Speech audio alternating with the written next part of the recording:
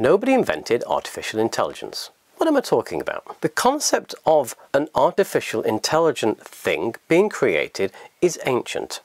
It's the origin story of humanity, which we see across the globe, such as Prometheus and lots of other gods taking clay and creating an autonomous human thing. From this monomyth, we've had centuries of stories of this type of creation. In 1880, Mary Shelley wrote Frankenstein, subtitle A Modern Prometheus. In 1920, Capek wrote R.U.R., Rossum's Universal Robots, a play which coined the term robot that we use to this day. Though what a lot of people don't know is that the robots in question were actually organic life forms. In parallel, there's been a whole set of stories about the creation of non-organic entities. In the Jewish tradition we have golems.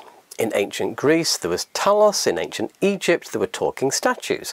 These stories have been repeated and remixed over the ages. In 1726 in Swift's Gulliver Travels there's a thing called the engine, which is one of the early stories we have where it's not an embodied intelligence but a mechanical intelligence. In 1863 Butler wrote Darwin Amongst the Machines.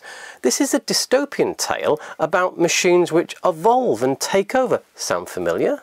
In 1879 George Eliot, yes, that George Eliot, wrote Shadows of the Coming Race, a very similar dystopian tale about machines taking over. And then we have the history of technology computing itself. We found an ancient Greek device designed to predict solar eclipses, and there are arguments that's what Stonehenge and other circles were for. 1642 we have Pascal's calculator. 1670 we have Leibniz's calculating machine. 1820 we have difference engine, which starts to look a lot more like modern computers, add some electronics into it, and we get the evolution into the current digital computers we have today.